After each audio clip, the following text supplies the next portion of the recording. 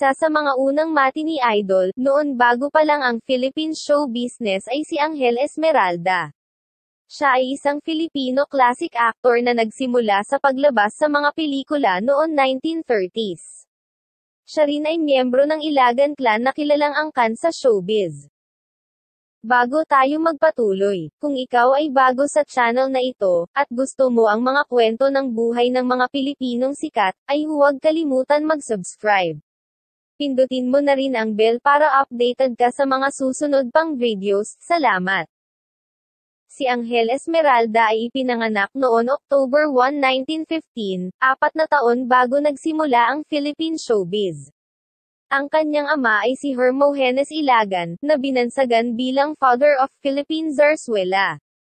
Siya ay pang-anim sa 14 na magkakapatid, kung saan ang ilan sa kanyang mga kapatid ay tanyag din sa kanilang mga larangan sa industriya ng pelikula. Ilan dito ay sila Conrado Conde, na isang musician at director. Tito Arevalo, na isang composer at musical director. Laling Talte, na isang kilalang komedyante ng kanyang panahon. Gerry de Leon, na ama ng aktres na si Liberty Ilagan at isang national artist ng Pilipinas. Alfredo Ilagan, na isang painter at street writer.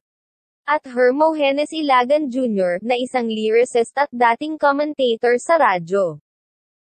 Si Angel ay naging asawa rin ng tanyag na aktres na si Corazon Noble, at ama ng namayapang aktor na si Jay Ilagan. Siya ay lumaki na naka-expose sa sining ng industriya ng showbiz. Sa katunayan ay ang unang pelikulang Dalagang Bukid noon 1919, ni Jose Nepomuceno ng LVN Pictures ay nakabase sa zarzuela na isinulat ng kanyang ama na si Hermogenes. Kaya naman sa murang edad ni Angel ay napapaligiran na siya ng makulay na mundo ng zarzuela. Nang si Angel ay pumasok sa mundo ng pag-arte sa pelikula, ito ay ang panahon kung saan ay mayroong mataas na demand ang mga movie fans para sa mga pelikula. Nang panahon din ito nang magsulputan ang mga iba't ibang film productions tulad ng Sanggumay Pictures, Exotic Films, Excelsior Pictures, Majestic Productions, Oriental Pictures, Salumbides Pictures, Parlatone Hispano-Filipino Incorporated, LVN Pictures at Sampaguita Pictures. Noon 1934, ipinalabas ang unang pelikulang ginawa ni Angel na Ang Dangal sa ilalim ng Parlatone Pictures. Dito ay nakasama niya ang kanyang kapatid na si Gerry de Leon, Dado Garcia at ang komedyanteng si Patsy Patsochay. Ang Parlatone Hispano-Filipino Incorporated ay ang dating LVN Pictures, na kalaunan ay naging Nepomuceno Productions naman. Ang experience ni Angel sa kanyang mga naging exposure at pagganap sa zarzuela, ay lubos na nakatulong sa kanya nang siya ay magsimula ng career sa paggawa ng pelikula. Nakasabayan niya ang mga artistang sila Rogelio de la Rosa, Rudy Concepcion, Carmen Rosales, Angelito Nepomuceno, Leopoldo Salcedo, Rosa del Rosario, Ana Maria, Fe Crisostomo, ang soprano na si Rosario Moreno, Flora Mirasol, Elsa Oria, Fernando Poe Sr., Feli Vallejo at Eli Ramos, na pumanaw habang nasa rurok ng kanyang career. Siya ay nakagawa ng nasa 20 pelikula sa ilalim ng Parlatone Pictures sa loob ng kanyang 3 taon na kontrata sa film studio. Ilan dito ay ang Sa Paanan ng Krus, noon 1936. Mga Pusong Dakila, Nasaan Ka, Irog, Anak ng Kadiliman noon 1937. Ruben, Ang Pagbabalik, at Isang Halik Lamang, noon 1938. Lihim ng Dagat-dagatan, Yaman ng Mahirap, at Langit sa Karimlan, noon 1939. Noon 1940s, si Angel ay isa na sa most bankable star ng industriya. Siya ay may record na nakagawa ng 7 pelikula sa loob ng 1 taon, sa ilalim ng 5 iba't ibang film studios. Ang mga ito ay ang Cadena de Amor, sa ilalim ng Sanggumay Pictures. Pangarap, kasama si Corita Santa Maria at Prinsesa ng Kumintang, kasama si Mila del Sol sa ilalim ng LVN Pictures. Bawal na Pag-ibig at Binatang Bukid, kasama ang kanyang asawang si Corazon, sa ilalim ng kanyang home studio na Parlatone Pictures. Santa, at Tala sa Kabukiran, sa ilalim ng Majestic Pictures. Estrelita, at kahapon lamang sa ilalim ng Sampaguita Pictures. Sa panahon ng Second World War, si Angel ay lumabas naman sa mga vaudeville show sa Manila Grand Opera House, sa ilalim ng direksyon ni Lamberto Abellana. Dito ay nakasama niya ang reyna ng radyo na si Tia Deli Magpayo sa palabas na Nasaan Ka Irog. Nang mapang-asawa ni Angel ang aktres na si Corazon Noble, sila ay nagkaanak ng babae, na si Lourdes.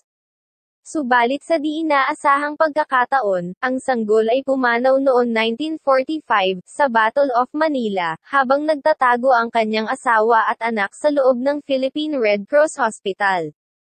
Sa kalahatan ay nagkaroon ng 6 na anak si Angel. Ang mga ito ay si Melvin, na naging anak niya kay Candelaria Season. Si Lourdes Leslie at Jay Ilagan, na naging anak niya sa kanyang asawa na si Corazon. At si Marlon at Angel, na naging anak naman niya kay Mercy Beck. Matapos ang World War II, si Angel ay bumalik sa paggawa ng mga pelikula. Ilan dito ay ang Liwayway ng Kalayaan at So Long America, noon 1946. At Ligaya, noon 1947. Siya ay sumubok din sa pagiging direktor sa pelikulang Maria Capre noon 1947, kung saan ay nakatrabaho niya sila Jose de Villa at Linda Estrella.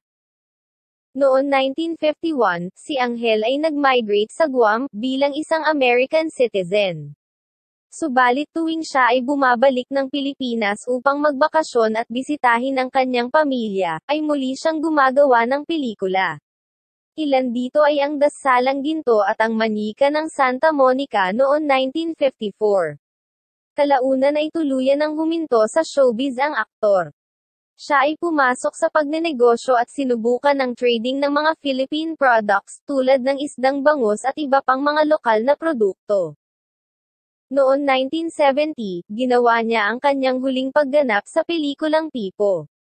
At noon 1981, siya ay binigyan ng Walang Kupas Lifetime Achievement Award ng Doña Josefa Edrelin Marcos Foundation. Siya at ang kanyang asawang si Corazon Noble ay sabay na nakatanggap ng award na ito. Noon 1985, si Angel Esmeralda ay pumanaw sa Pilipinas, sa edad na 75. Siya ay maituturing na isang tunay na royalty sa showbiz. Mula sa kanyang ama na Father of Philippine Zarzuela, hanggang sa kanyang 13 mga kapatid, na marami dito ay pumasok din sa industriya ng showbiz, at ang isa ay naging isang national artist pa ng Pilipinas. Isama pa ang kanyang mga pamangkin na sila Liberty Ilagan at Robert Arevalo, ang kanyang naging asawa na si Candelaria Season at ang movie queen na si Corazon Noble, at ang kanyang anak na itinuring na isa sa mga pinakamahusay na aktor ng kanyang panahon na si Jay Ilagan. Ang kanyang angkan na pinagmulan at ang kanyang mga naiambag sa mundo ng showbiz ay hindi basta-basta malilimutan. Ito ay kasama ng nakatatak sa kasaysayan ng pelikula ng ating bansa. Maraming salamat sa panonood. Kung nagustuhan nyo ang kwento ng buhay ni Angel Esmeralda, at may komento o gusto kayo idagdag, ikomento lang po sa ibaba ng video. Huwag din po kalimutan mag-subscribe sa aking YouTube channel.